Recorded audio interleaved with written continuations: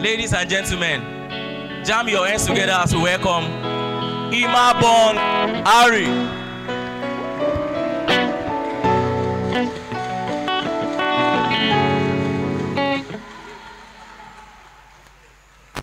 Praise the Lord, somebody.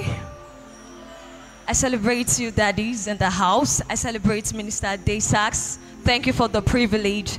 I celebrate all the ministers in the house, and I celebrate every one of you seated here. You are amazing. I bring greetings from the Redeemed Baptist Church. Thank you very much. So you know I love doing my teams on a coded level. Did Jesus die on the cross on the coded level?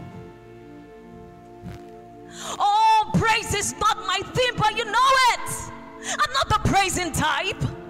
Did Jesus tell you that he was the dying type? Look, I know praise can be done in a silent environment. Still, I'll tell you what the master of the universe said in this verse. Praise the Lord with the sound of trumpets. Praise him with cymbals and dance. Praise him with the psaltery and harps. Oh, clap your hands, all you people, and shout unto God with the voice of triumph. And this outnumbers the place of silence in the scripture. So at this point, I dare ask you, what is your reason and motivation behind praise? Because like a wise man once said, when the purpose of a thing is not known, abuse is inevitable.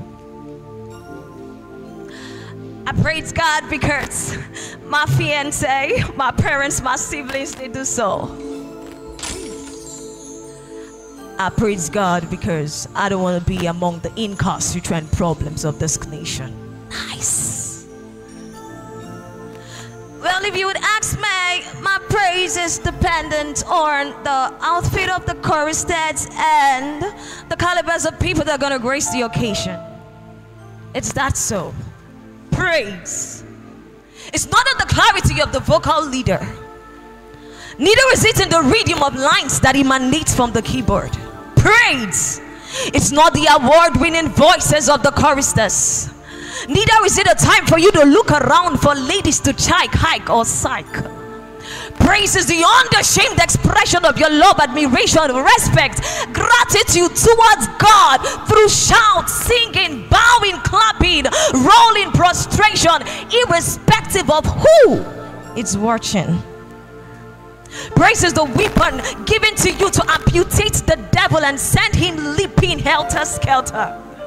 It is in praise that he is breaking every chains that held you bound and answering questions that deafened your curiosity.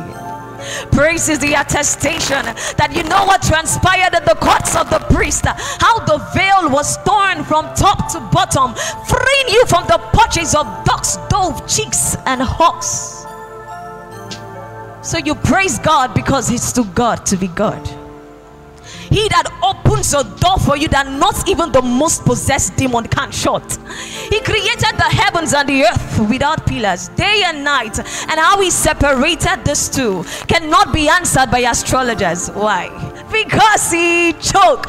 I'm talking about the God who doesn't need the permission of any demon suffering from kwashoko or machocho to bless you. Neither is he bounded by the condition of any dirty, ugly, malnourished demon. Yes, he's got the name that sends principalities and powers into perplexity, and the blood that speaks better things than the blood of Abel. Have you met with Agune Chamber One, the one who roars and guards the city? Unlike the devil, who imitation is his limitation. I know of 7 oceans that exist in the word, but no, he chose your belly to flow rivers of living water.